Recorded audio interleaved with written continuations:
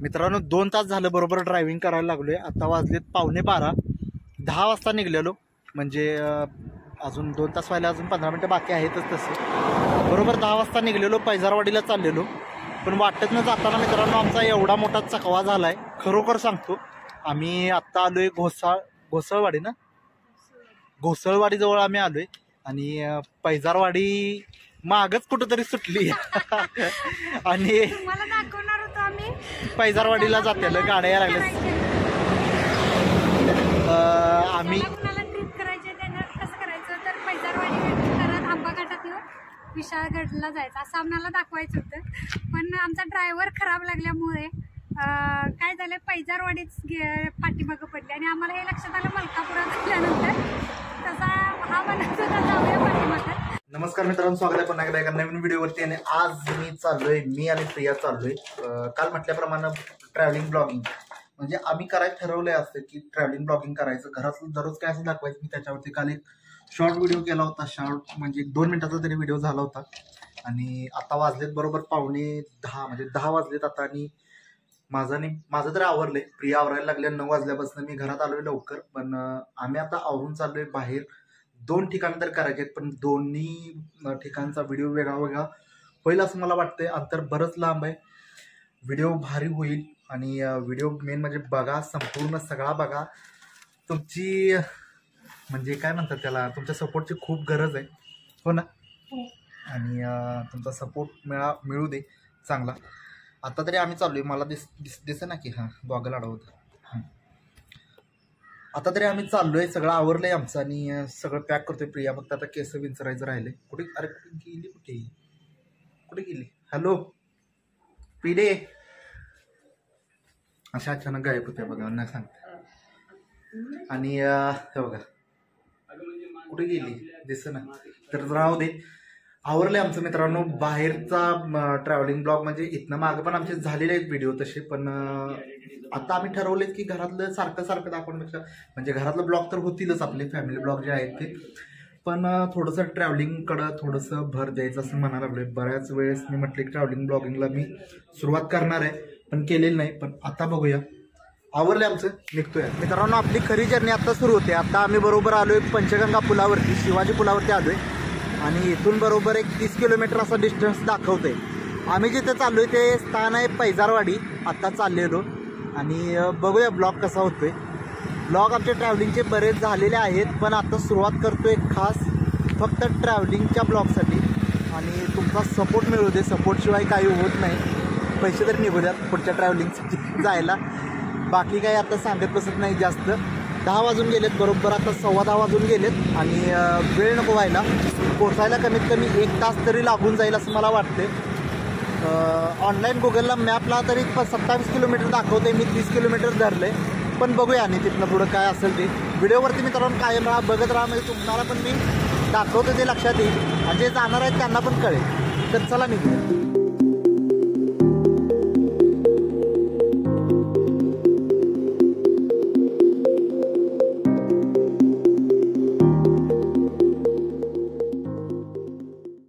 जर्नीसाठी सगळ्यात महत्त्वाचं आपल्याला सध्या आता पेट्रोल आहे.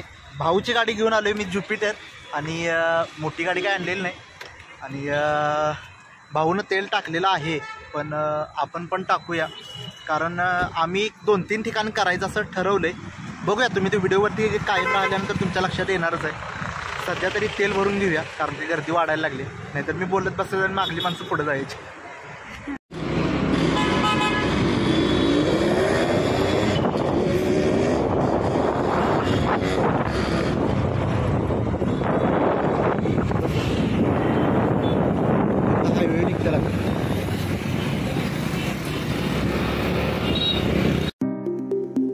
गाडीत पेट्रोल टाकून झाल्यानंतर मित्रांनो आमच्या प्रवासाला खरी सुरुवात झाली. कारण की प्रवासच एवढा होता की गाडीत पेट्रोल टाकणं पोट भरून गाडीला महत्त्वाचं होतं.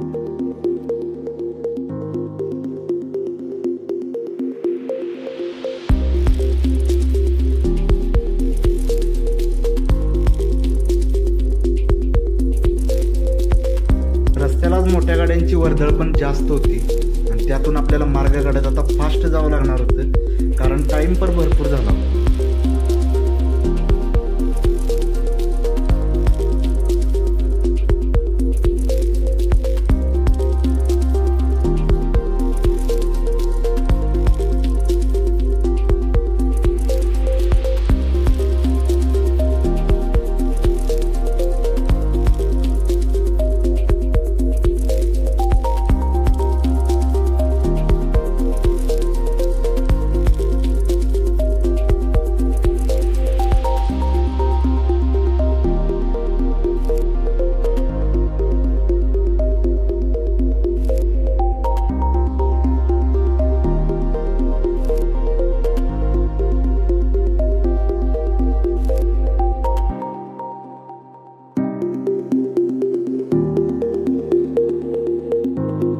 कोल्हापूरपासून आपल्याला अवघ्या 4 ते 5 किलोमीटर अंतरावरती हा जो फाटा लागतो हा ज्योतिबा फाटा आहे. इथून आत गेल्यानंतर ज्योतिबाला आपल्याला डायरेक्ट जाता येतं.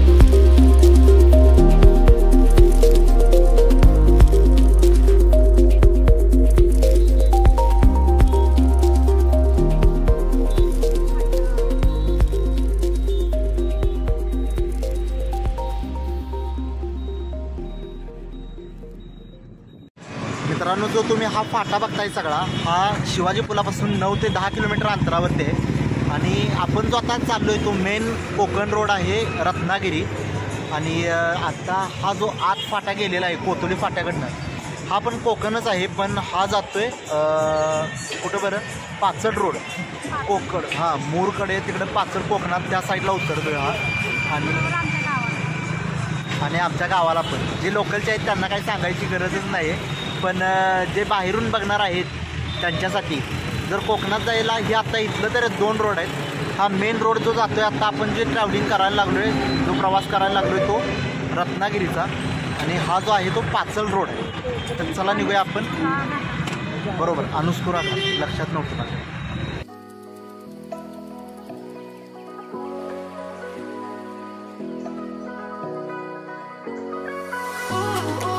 कोतोली फाट्यापासून निघलो मित्रांनो. हा जो रोड जातोय समोर हा सरळ जातोय रत्नागिरीला.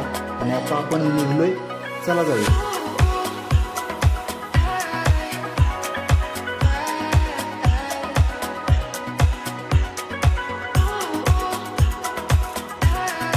इथून पुढे मित्रांनो हा संपूर्ण वाघबीळ घाट मार्ग सुरू होतोय आणि आपल्याला आता घाटातून प्रवास करायचा आहे.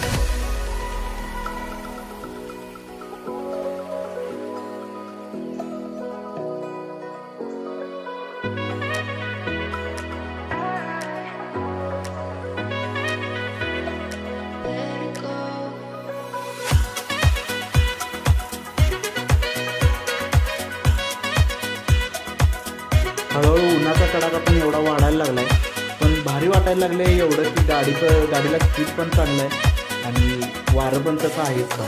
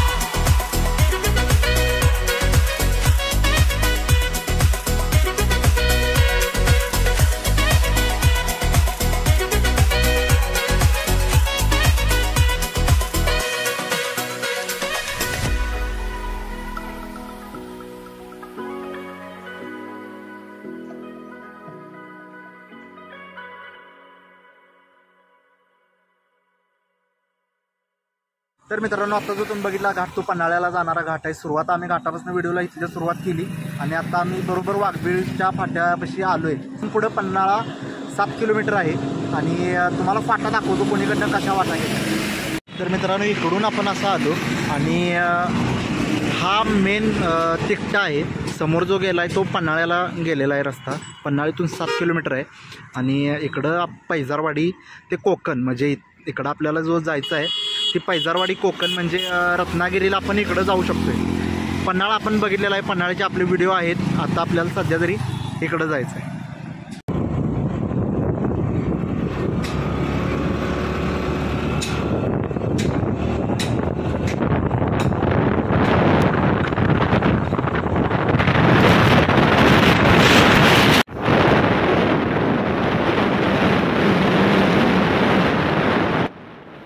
समोरच मित्रांनो हा जो फाटा दिसतोय या फाट्यातून आत गेल्यानंतर आपल्याला कोडोली, वारणा आणि तिथून NH4 ला निघता येतं.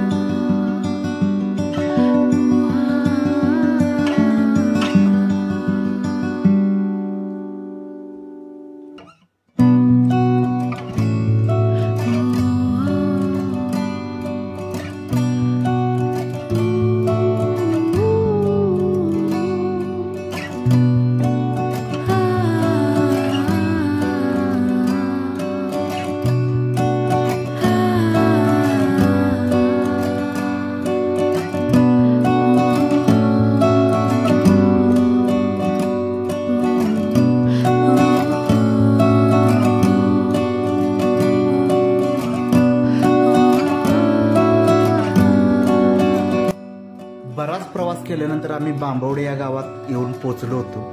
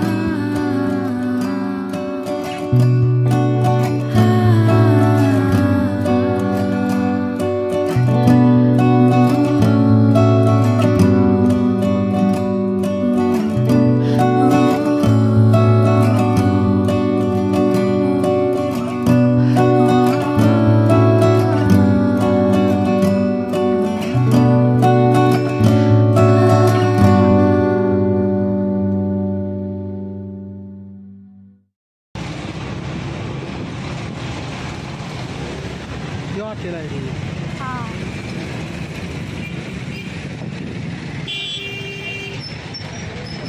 झाला वेळ तर आपण जायचं आधी विशाळगडला आणि तिथनं पुढे बघू.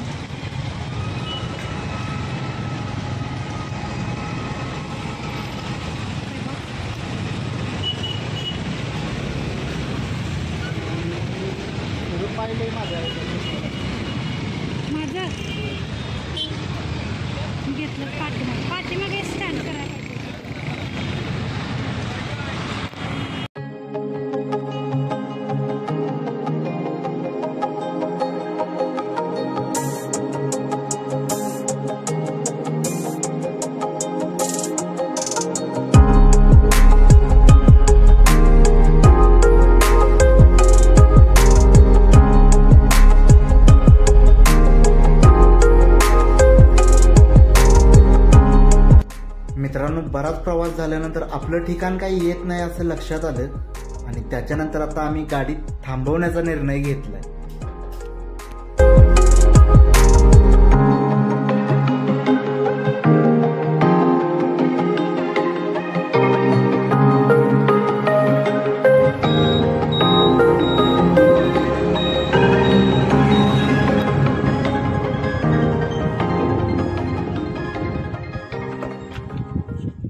मित्रांनो 2 तास झालं बरोबर ड्रायव्हिंग करायला लागलोय. आता वाजलेत 11:15. 10 वाजता निघलेलो, म्हणजे अजून 2 तास व्हायला अजून 15 मिनटं बाकी आहेतच. तसं बरोबर 10 वाजता निघलेलो, पैजारवाडीला चाललेलो. पण वाटत न जाताना मित्रांनो आमचा एवढा मोठा चकवा झालाय, खरोखर सांगतो. आम्ही आत्ता आलोय घोसळवाडी ना, घोसळवाडीजवळ आम्ही आलोय आणि पैजारवाडी मागच कुठंतरी सुटली आणि पैजारवाडीला जाते गाड्या यायला लागल्या. आम्ही ट्रिप करायचे त्यांना कसं करायचं तर पैजारवाडी आंबा घाटात येऊन विशाळगडला जायचं असं आम्हाला दाखवायचं होतं. पण आमचा ड्रायव्हर खराब लागल्यामुळे काय झालं, पैजारवाडीच पाठीमागं पडली आणि आम्हाला हे लक्षात आलं मलकापुरात गेल्यानंतर तसा हा बनत होता जाऊया पाठीमागं, पण ते जाणं शक्य नाही कारण खूप लांब आहे तिथून. पण विचार करायला लागलोय की माणसं चालत येतात पैजारवाडीला आणि गाडीवरनं पण एवढं फास्ट येऊन पैजारवाडी येईना. म्हटलं काय भानगड का देवाच्याच मनात नाही आम्हाला तिथंपर्यंत न्यायचं, काय कळना झाले. एवढ्या लांबनं रस्त्यावरनं मंदिर दिसतंय मित्रांनो, पण आम्हाला मंदिर पण दिसलं नाही. आम्ही व्हिडिओच्या म्हणजे नादात वगैरे असं तुम्ही म्हणत असाल, पण व्हिडिओच्या नादात वगैरे पण असं काही नव्हतो. पण का कुणास ठाऊक असा काही चकवा झाला काहीच कळेना, खरोखर सांगायला लागलोय. आणि आता आम्ही पैजारवाडी सोडून पुढे आलोय. पण मगाशी मित्रांनो मी व्हिडिओमध्ये म्हटलं होतं की आम्हाला आज 2 ठिकाणं तरी करायचीच आहेत. तर आता आपण आलोय आंब्याकडं आणि आंब्यातनं आपल्याला जायचं आहे विशाळगडला. तर आपण जे पैजारवाडी जे आहे मंदिर दत्त चिले महाराजांचं, तर ते आपण येताना करूया. पण हा ब्लॉग कंप्लीट करूया आता विशाळगडला जायचा, कारण आमचा खरंच मोठा चकवा झालाय काय. त्यामुळे तुम्ही बाहेर जर कुठे जात असाल तर ड्रायव्हर तुमचा चांगला घेऊन जावा, ज्याला सगळं माहित आहे आणि ज्याचं लक्ष असेल असा ड्रायव्हर. पहिलाच ब्लॉग करायला म्हटलं चांगला काहीतरी करायचं आणि सगळं चुकवून ठेवलंय बघा. तर ठीक आहे, ड्रायव्हर असा चुकीचा लागल्यामुळं माझी ट्रिप अशी हे झालेली. पण काही प्रॉब्लेम नाही, आपली आता ज्युपिटर आहेच, त्यात काही पेट्रोल पण टाकलेला विषय नाही तसा. आता बोलून दमलो. थोडंसं आता अंतर राहिले. मला वाटतंय आंब्यातनं अजून 20 किलोमीटर विशाळगड आहे हो, आणि डाव्या साईडला. व्हिडिओ मित्रांनो बघत राहा, कायम व्हिडिओवरती राहा आणि आमचा ब्लॉग कसा वाटतोय आम्हाला नक्की कमेंट करून कळवा आणि सबस्क्राईब करायला मात्र विसरू नका. चला जाऊया पुढल्या जर्नीला. तोपर्यंत थोडंसं पाणी वगैरे पिऊन घेतो. काय चुकत नाही आमचं, तुम्ही काही टेन्शन घेऊ नका. आणि आम्ही पैजारवाडी तुम्हाला दाखवणार येताना मला. तर मित्रांनो थोडंसं पाणी पिऊन घेतो, आता तहान लागल्या. पाण्याची बाटली वगैरे आम्ही सगळं घेऊन आलोय संग म्हणून बरं.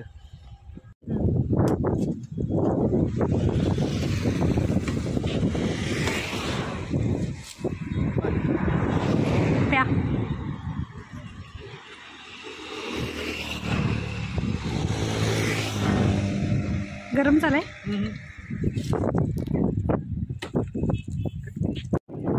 कसं आहे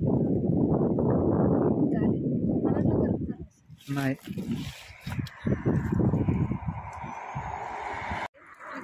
आपण कधी आलो 7 वर्ष झाली आम्ही पहिल्यांदा आता आलोय आम्ही, म्हणजे हाच रूट करण्यासाठी कोकणात. आम्ही ऍक्च्युली जातोय गणपतीपुळ्याला वगैरे, पण आधीमध्ये इथं आम्ही कुठे थांबत नाही, डायरेक्ट कोकणात जातो ना. आणि हाच रूट आम्ही लग्नाच्या त्या वर्षी केलेला. लग्न झाल्यानंतर मला वाटतं 2-3 दिवशी आम्ही आलो होतो विशाळगडला, पण मध्ये कुठं थांबलो नव्हतो, डायरेक्ट विशाळगड गाठला होता. आणि आता चांगलंच आमचं चुकलंय, म्हणजे आम्ही चुकलोय, आता पचका झालाय.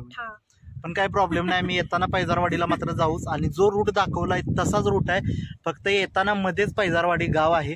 येता तुम्ही ते करू शकता. कोणाला जर हा रूट करायचा असेल तर पहिल्यांदा पैजारवाडी करायचं, नंतर विशाळगड आणि त्याच्यानंतर कोकणात तुम्ही जाऊ शकता. आणि पुढे सरळ हा रोड जो जातोय तो सरळ कोकणात. लोकलच्या लोकांना काही म्हणजे काही सांगायची आवश्यकता नाही, पण जे बाहेरून बघणारे आहेत त्यांनी मात्र आमच्यासारखं चुकू नका. आणि व्हिडिओमध्ये मी सांगत राहीन, पण पैजारवाडीचा ब्लॉग मी हा सेपरेटच करणार आहे. विशाळगडावरती याचा एंड करीन मित्रांनो, पैजारवाडीचा दुसरा ब्लॉग करेन. तर आता निघतो. जास्त वेळ नाही लावत. बरोबर आता 12 वाजलेत, मागं पुढं काय नाही. तर मित्रांनो, हा जो व्हिडिओ आहे हा खूप मोठा आहे आणि या व्हिडिओचा एंड मी इथंच करतोय. परंतु याच्या पुढची जी जर्नी आहे जी विशाळगडला जाण्याची, तो मी उद्या अपलोड करून तुम्हाला दाखवेनच. त्यामुळं हा व्हिडिओ संपूर्ण बघा आणि त्याच्यानंतरचे येणारे जे ब्लॉग आहेत आपले एकापाठोपाठ एक, त्याला पण बघायला विसरू नका. तर भेटूया असंच एका नवीन व्हिडिओमध्ये. तोपर्यंत आता बाय बाय.